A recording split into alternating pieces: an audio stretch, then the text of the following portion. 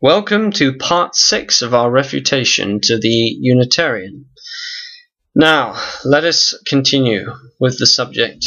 Now, as I already mentioned in the previous video, Hebrews 9:14 makes it clear that the Spirit is eternal, and I would like to make it clear here that it is the Spirit of God who directs us to Jesus Christ and allows us the grace to follow him. Now on to the next point, which a Unitarian brings up. Quote, Yahweh says, study the scripture, hold fast to that which is good. Remember the day of judgment is going to be a one-on-one situation. Let's pray we choose the right one. Those who believe and teach the Trinity doctrine will have to face the same judgment as everyone else. Unquote. Now all stand before the judgment seat of Christ to be judged for the good and evil that is done. Now the next point. Quote, what then is the Holy Spirit? In John 15:26 we read that the Spirit comes from Yahweh, and in this verse it comes to us as proof of the Creator. When Yeshua was baptized in Matthew 3:16, we see the Ruach HaKodesh, or the Holy Spirit, again coming from Yahweh, this time in the form of a dove, which anointed Yeshua with the Holy Spirit and with power, and he used it to do good, healing all that were oppressed, and Yahweh was with him. The Holy Spirit is Yahweh's power, the power he sent out from himself to do his work. As Ephesians 4:30 says, grieve not the Holy Spirit of Yahweh, whereby ye are sealed unto the day of redemption. The Holy Spirit is no great mystical figure, some calling it the set-apart ghost. We are introduced to Yahweh's Spirit in Genesis 1:2, and the Spirit of Yahweh moved upon the face of the waters. Unquote. Now the next point I'll say is this. The Holy Spirit isn't merely power. He is a person too, as I've mentioned before. I also want to mention something briefly which I didn't touch upon about the Spirit being sent, which I think is vital to remember. And I want to quote the following passages from John 14:23-27 and John 16:7-15. Let us read the following. John 14:23-27. Quote, Jesus replied, anyone who loves me will obey my teaching. My Father will love them, and we will come to them and make our home with them. Anyone who does not love me will not obey my teaching. These words you hear are not my own, they belong to the Father who sent me. All this I've spoken while still with you, but the Advocate, the Holy Spirit, whom the Father will send in my name, will teach you all things, will remind you of everything I've said to you. Peace I leave with you, my peace I give you. I do not give you as the world gives. Do not let your hearts be troubled, and do not be afraid. Unquote.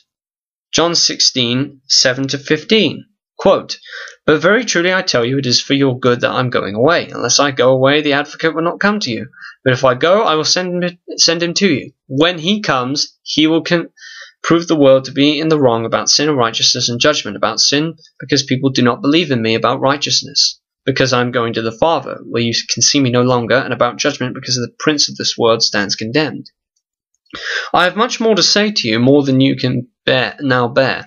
But when he, the Spirit of truth, comes, he will guide you into all the truth.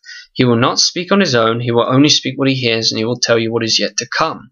He will glorify me, because it is from me that he will receive what he will make known to you. All that belongs to the Father is mine. That is why I said the Spirit will receive from me what he will make known to you. Unquote. Bear in mind, John 14:28 is in the same context as these verses. Notice that the Son says that he and the Father will make their dwellings with the believers by the Spirit. Not to mention, Jesus also says in verse 12-14 of chapter 14, quote, very truly I tell you, whoever believes in me will do the works that I've been doing, and they'll do even greater works than these, because I'm going to the Father, and I will do whatever you ask in my name, so that the Father may be glorified in the Son. You may ask me anything in my name, and I will do it. Unquote. Now, even though some Bibles do not contain ask me, but say ask instead, Jesus still says he will do it within the given context. In John 15:16, the Father also gives to the believer. Quote, you did not choose me, but I chose you and appointed you so that you might go and bear fruit that will last, and whatever you ask in my name, the Father will give you, unquote. Both contexts demonstrate that the Father and the Son can be invoked and give what is requested from them.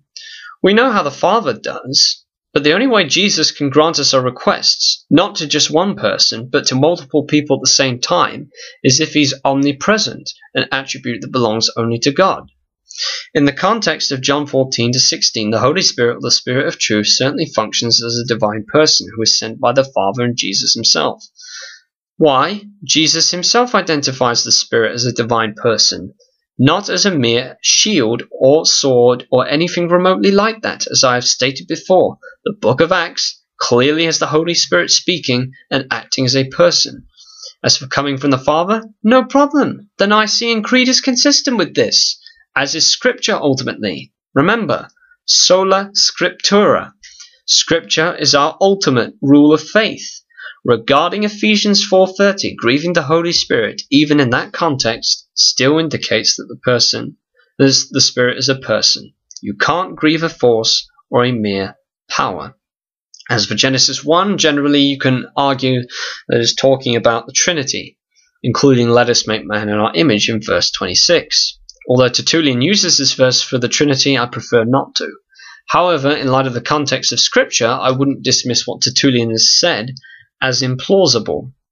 I shall continue my refutation in the next part.